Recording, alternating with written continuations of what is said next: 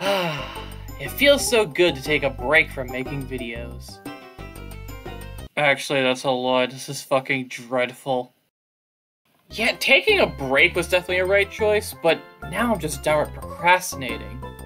But this Half-Life video I'm working on is gonna be like 6 hours long. I need a topic that's shorter and I'm still nostalgically passionate about. Wait a minute! This chair I'm sitting on, it's from Build-A-Bear Workshop. I haven't thought about that company in so long. I wonder what they've been up to. Oh.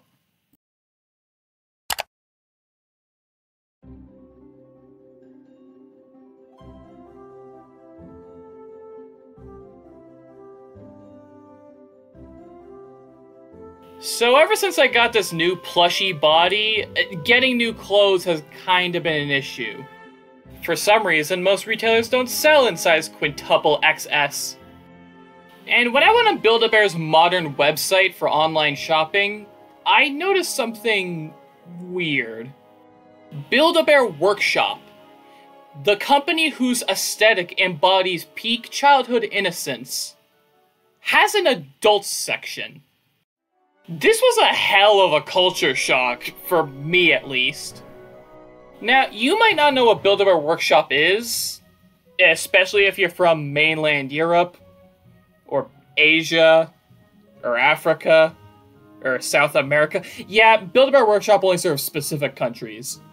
Mostly the Anglosphere nations, like America, Canada, Britain, Ireland, Australia, and Aotearoa, but there's also some weird outliers, like, Mexico, South Africa, the UAE, and Bahrain. So, for the 7.2 billion people who don't have access to a Build-A-Bear Workshop, here's a brief recap on what the hell it even is.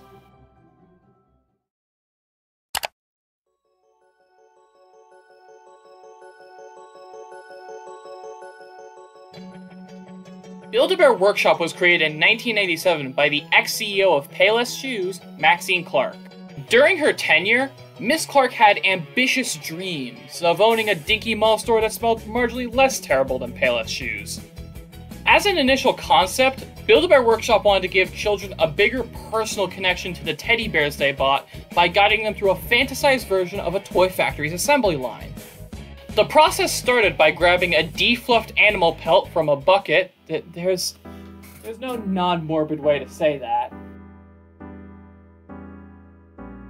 These would be brought to a stuffing machine to help them take shape, and then a felt heart would be added to bring them to life. But the most important step was saved for last. Giving them performatively expensive accessories.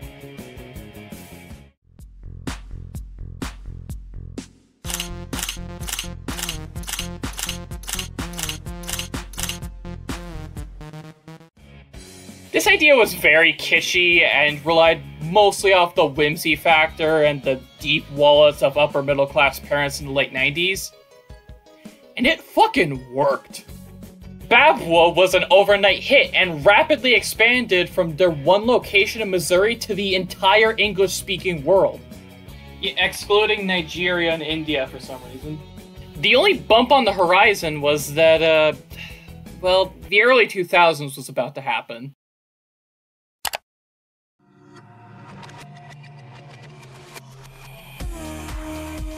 For many people my age, the early 2000s is very much nostalgically romanticized. It's a time of great aesthetics, creativity, and fun. A time where anything could be possible. But for all the adults in the back, yeah, you know that the early 2000s was not a great time to be alive. 3 of the worst economic crises in human history happened back to back. The first being caused by the aftermath of 9/11, the second because all the real estate hedge funds lost at the casino, and the third because someone made the idiotic mistake of trusting the Greek government. That, combined with all the wars, writers' strikes, and High School Musical 2s happening, yeah, it was not a fun time to be alive. Nor a fun time to be a business. At the end of the day, Build-A-Bear Workshop is a luxury toy company. So it's no shocker that with people fighting for even the necessities of life, that a luxury, frivolous toy company would sadly have to do amazing and not shut down. What the hell? I guess after FAO Schwarz went bankrupt, everyone was kind of just expecting Build-A-Bear to follow suit, but no, actually, the company did really fucking well. Now, I don't actually have any evidence for this, but my working theory as to how Build-A-Bear survived is that their locations are all incredibly themed. They do a lot to sell the immersion of their little workshop aesthetic. And I think in a time period where people couldn't afford to do things like go to Disneyland or go to themed locations or take big trips, but they still desired to do nice, fun, and themed things for their kids, Build-A-Bear was kind of the perfect, like, day trip that didn't cost as much comparatively. Either way, Build-A-Bear Workshop peaked in the early 2000s. And then the coronavirus happened. With how much importance was placed on the company's central gimmick of going physically into a Build-A-Bear Workshop store, they adjusted terribly to the online exclusive shopping space. Even right now, they're not doing great. Their Amazon page is completely fucking dreadful, but we'll get to that in a little bit. Before this, Build-A-Bear did have a website, but it was way less focused on actually selling you the product over the internet and more being a fun activity center for children. It was more so trying to sell children the brand and the world through a bunch of little cute flash games, which, thankfully, those flash games have all been archived. Thank you so much to the people at Flashpoint. But with the lockdowns in place, Build-A-Bear had to rapidly turn their website into a place for actual shopping. And from a web design aesthetic, it's utilitarian. I get that nobody would trust a fucking shopping website that looks like a GeoCities page, but Build-A-Bear has always been about the kitschy aesthetic, so this just feels like an admission of defeat.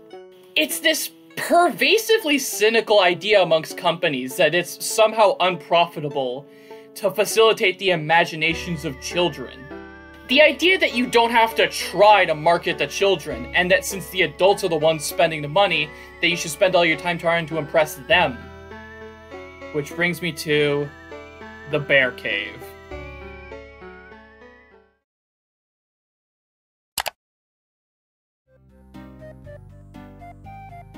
So when you first go on the Build-A-Bear Workshop website, you're greeted with the normal version, the one meant for its target audience of like 5-year-olds. As I've said before, this layout is very aesthetically barren. There's very little colors or textures, but you know, there's plenty of other video essays that talk about web design geared towards children, blah blah blah, gentrification. What I'm more focused on is the brands that they're saying are child-friendly or not. If you hover over the Characters and Collections tab, you can see all the brands they've collabed with. I have a graph showing the proportional representation of companies on this website, and it's mostly your average big-budget animated kids movie of the era stuff.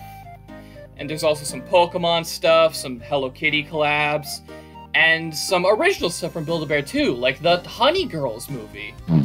This was supposed to be a marketing push for their brand, but not only do no bears appear in the trailer, I've never heard a single other human being talk about this, so great fucking marketing push, guys. But what we're here for is the Bear Cave section. On the far right is this tiny, indiscernible tab that's no different from the rest of the buttons, but when you click it, you're immediately given a warning. You are about to enter the Bear Cave. The Bear Cave, TM, is filled with unexpected collabs and unique plush gifts intended for shoppers 18 and older. Please confirm if you want to proceed. I get they might legally need that, but it just feels out of place, especially when you actually look at the Bear Cave itself. When you open it up, first of all, I might not like this website, but I will say it is a really good detail that the opposite section, intended for an opposite audience, has a reverse color palette of black and yellow as opposed to white and blue. Honestly, that's really fun. Also, this part has a texture in the background, which the main page doesn't. So they can put textures in the background, and they just refuse to on the main page for the children that need tactileness to, you know, understand things better. Fucking hell. And much like the main page that showed brands and little circles that cycle in and out with each season, this also does too, but for the adult collaborations. And as I'm recording this audio, the collabs I see on screen are the Met, Van Gogh Museum, and Swarovski Crystals, which I understand why those are adult themed. Those bears not only are performatively expensive, but they're kind of things that only adults would kind of understand. Kids would like the pretty colors, but they're not gonna know what the Met is. Then there's Rick and Morty, which is a show that has the fuck word in it a lot. There's Star Trek, which I don't think used to be an adult franchise, but then Picard decided to go grimdark and show a man getting his eyeball ripped out, so I guess it kind of has its place here.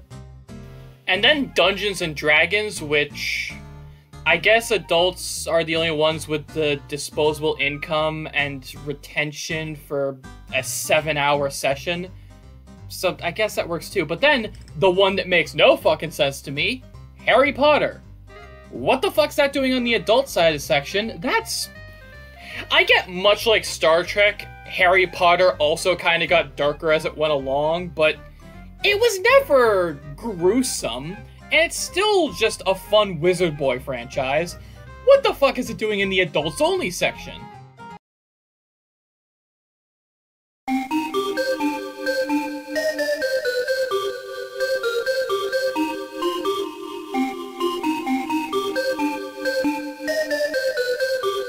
So we can already start to see a problem here. It's hard to discern what's even adult about this adult catalog.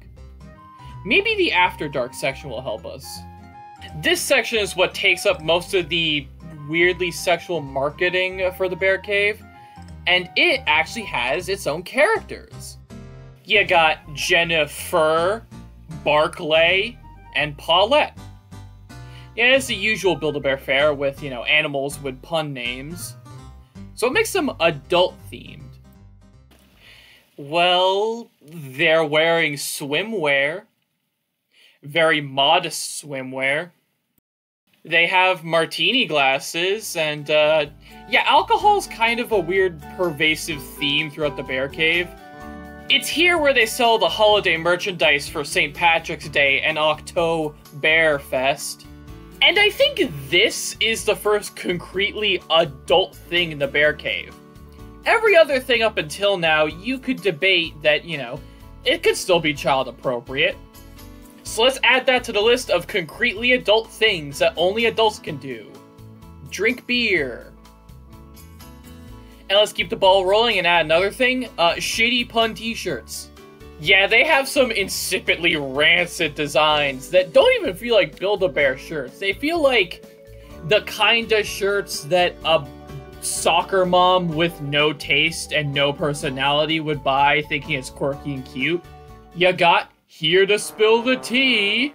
Let that shiitake go. Haha, that sounds like a bad word almost. How unorthodox for a teddy bear. Sun's out, buns out. Ha ha ha ha. Rosé over roses. Okay, yeah, that is a person shirt that they put on a bear. I refuse to believe that shirt does not come in people size too, specifically for shitty drunk mom people. It's wine o'clock somewhere. Not today, Cupid. Mardi Gras is a party. That's not a pun, because it already is the thing!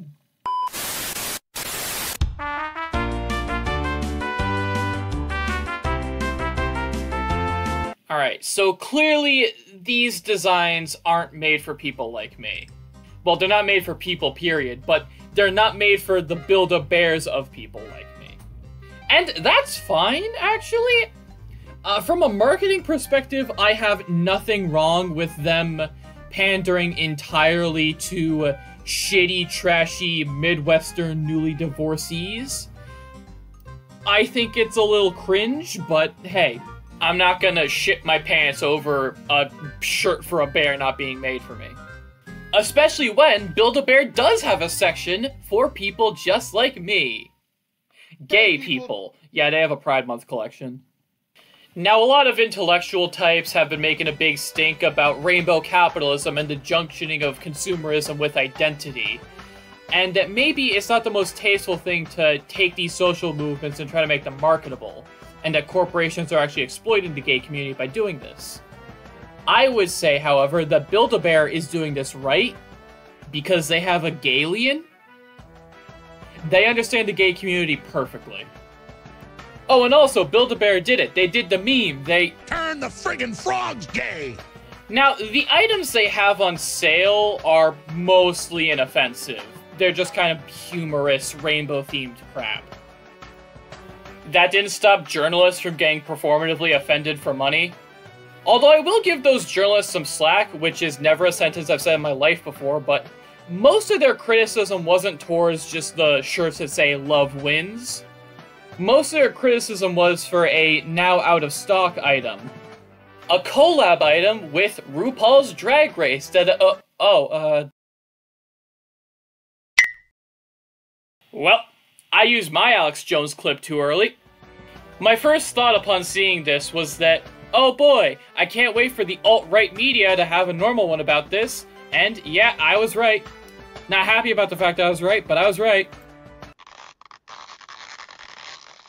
Okay, so the final tab on the website is confusing. But, like, not even really confusing in an interesting way.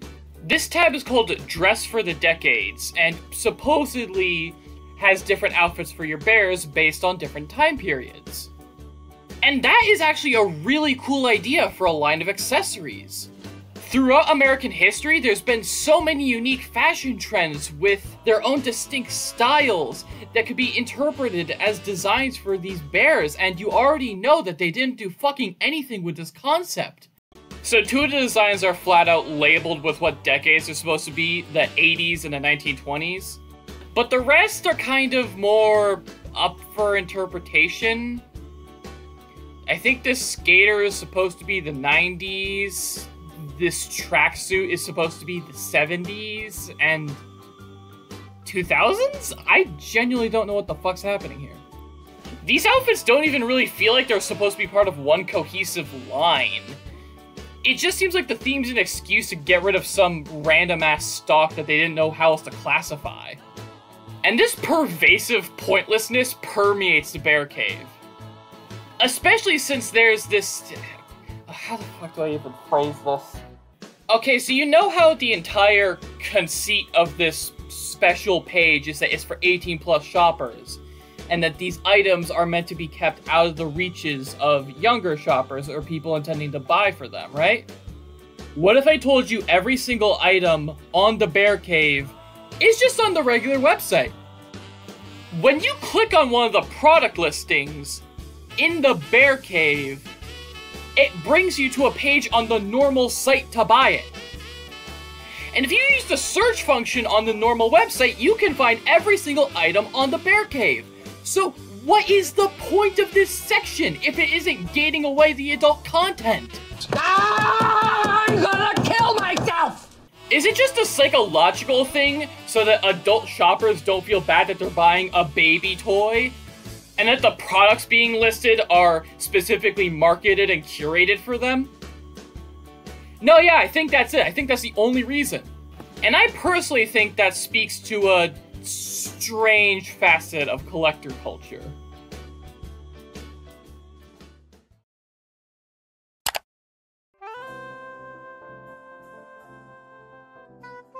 The market Build-A-Bear Workshop is trying to tap into here isn't a new one by any stretch of the imagination. The adult toy collector market started all the way back in the 1960s, which might be a shocker to some people since the brands that we associate with the aesthetic of being a nerd didn't exist back then. But this market didn't begin with superheroes, it began with sports stars. Bobbleheads of popular athletes at the time were the first example of a toy with a specific adult market in mind. Before this, toys were specifically marketed towards children because the main utility of a toy was developing good manners in children. Baby dolls were created to teach little girls how to be good mothers when they grew up, and toy guns were created to teach boys how to be good subservient soldiers when they grew up. Yeah, I probably should have prefaced that when I said good manners, I meant good manners in the eyes of the 1830s. But bobbleheads changed the game by, 1, being made of more vulnerable materials like paper mache or porcelain, and 2, being designed around the idea that they weren't played with, but they were just stuck on a shelf for a car dashboard. And it worked! People love bobbleheads! And it gave the economy of the state of Washington a second lease on life. But this entire time, bobbleheads were coasting off the likenesses of athletes. So one company saw the clear untapped potential of selling bobbleheads based off of pop culture characters. But then I guess springs got too expensive or something, so they just decided to omit the bobbling feature and made big-headed vinyl figures, called Funko Pops. And Funko easily ushered in what we see as the modern-day nerd toy market. Well, there are other companies like McFarlane, NECA, and SH Figuarts that also do this kind of stuff, but that's more luxury end toy. When it comes to normie bullshit, Funko is easily the king. And I bring all this up because I believe that Funko and Build-A-Bear have the same underlying issue that's plaguing their success. Last June, Funko lost the license to their biggest franchise cash cow that they made Pops out of. It was for some weird indie game called Five Nights at Freddy's. I've definitely never heard of it. Now, this was a very big deal for Funko because the FNAF franchise was so big that they used it to pilot test other toy lines. A test pilot, you fucking dumb cunt. The buying power of the FNAF fandom was big enough that they could risk trying a new idea without losing profit margins. But now, without FNAF, they're kinda fucked. I mean, they have that new video game coming out and a movie in the pipeline, but when it comes to their figures, their main form of income, they've lost the room to innovate. They're stuck with the Pops and the Mystery Minis until they do something stupid like buy Super 7 Kid Robot or Numbskull. I'm calling my shot. They're absolutely gonna do one of those things. They're gonna buy one of those companies. And now that you know the power that just one franchise can have over a company like this, I want you to remember that graph I showed of Build-A-Bear's partnerships. Think about how little of Build-A-Bear is owned by Build-A-Bear. Of course, Build-A-Bear is trying its best to create its own original brands, but one of them was the Honey Girls, and we know how that fucking went. They also have a line of smaller plush animals called Mini Beans, which I think are trying to recapture the magic of Beanie Babies.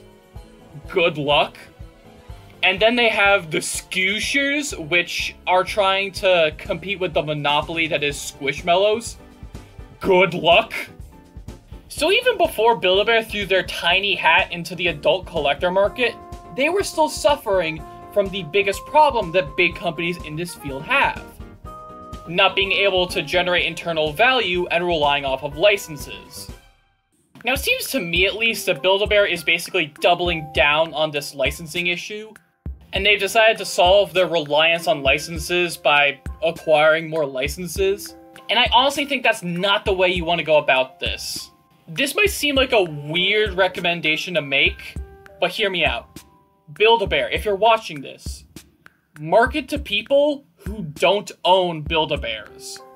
And I don't mean try and find new customers, I mean try and sell your accessories to people who aren't going to put them on Build-A-Bears, they're going to put them on other plushes. Because think about it, Build-A-Bear clothing is compatible with most other plushes that are of the same size as it. Hell, they fit on me! That's why I even still give a shit about Build-A-Bear anymore, because it's the only place that sells clothes in my size. I think if Build-A-Bear did some guerrilla marketing and paid some influencers on Vine, or I guess Musical.ly, no, TikTok, sorry, I'm old. If they paid some TikTok influencers to shill their product by putting them on other unrelated plushes, then I think it could generate some new interests in people who otherwise wouldn't have looked at Build-A-Bears, and maybe after they buy a lot of accessories, they might look at your selections of bears and pick one out. You could be generating new marks that way. Also, whilst I'm giving Build-A-Bear advice, you need to fix up your fucking Amazon store. Listen, I get it, the move to online shopping isn't easy for you, but most people shop using Amazon. And the fact that you have a store, but it's useless, is worse than you not having one. You haven't updated the fucking thing since Easter of last year. And listen, I get if you don't want to sell the bears on Amazon, but at least sell the clothing. Again, you could make money off of people who don't own Build-A-Bears, but you could get them to get the clothing to put on their plushes and do that whole thing. You're just denying yourself of money at that point. Oh, and Build-A-Bear should do a collaboration with Team Fortress 2, because that fan base is already acclimated to buying ridiculously expensive hats.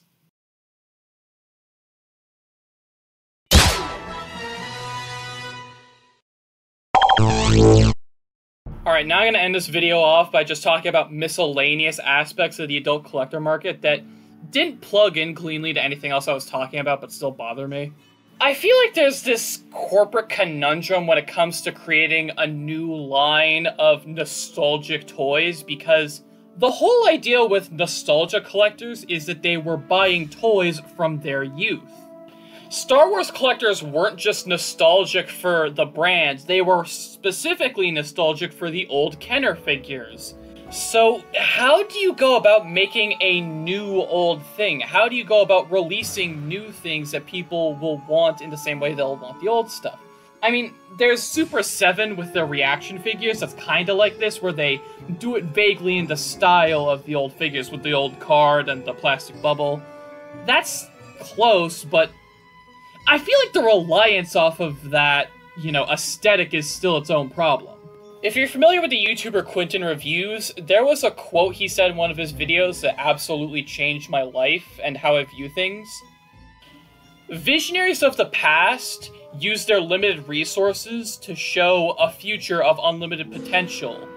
And now that we live in a future with unlimited potential, we're recreating the past.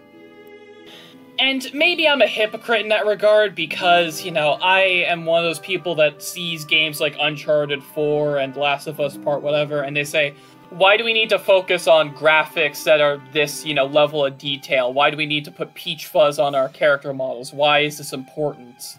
So maybe it's rich coming from me, demanding innovation from companies, but at the same time, I feel like culture needs to go somewhere, and currently it's just spinning around in circles. Like, sure, old things are great, but maybe instead of just doing old things over and over again, we should be inspired by them to make new things, taking in the sensibility of old creators and injecting new ideas from new points of view from new artists. Mike, our generation will not let our toys go. Ever.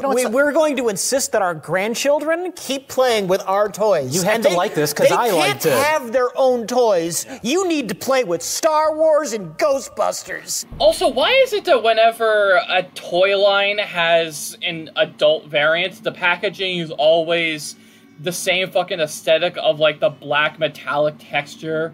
That's how the Bear Cave looks, that's how the Big Bad Toy Store looks. And one of my subscribers, U2Cool, showed me this line of Cars toys, the Precision series, and it's the same fucking thing. It's the black metallic texture. What the hell? Why isn't the packaging fun? I guess for adults, but doesn't mean it still can't be fun. They're toys. Toys should be fun. You're not buying a fucking toolbox. And the other big issue I have is that, well, it's the adult toy market, which I feel like, in a sense, we're leaving behind children too much to focus on the needs of adults. Companies are not making products for children anymore. Even when they're toys, they're for adults still. Because even if a toy is in a child age bracket, it's still trying to market to the adult that's buying for them, trying to pander off of what they love. They're not letting children learn to love new things, and I feel like a lot of unscrupulous people are taking advantage of that.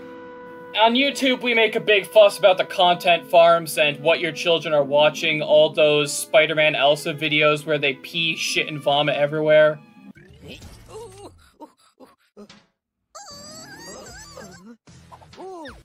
Ooh, that went from 0 to 1,000,000 real quick, didn't it? But I feel like those only exist because children are going elsewhere to look for content because the big companies aren't making shit for them anymore. That's why they're watching all this stuff that's really not meant for them.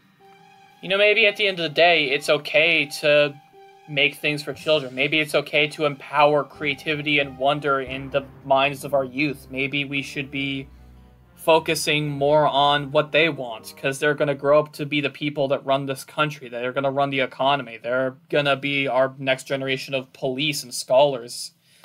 And we're doing a very bad job giving them hope.